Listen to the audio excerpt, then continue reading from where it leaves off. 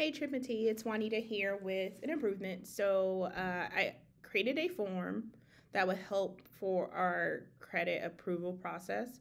So if a customer no longer wants to be on prepaid, they would apply for terms. And we would send that individual customer a form to fill out that has a list of references. Before, when they provided us this list of references, we would just email the reference to confirm if the customer is in good standing or not.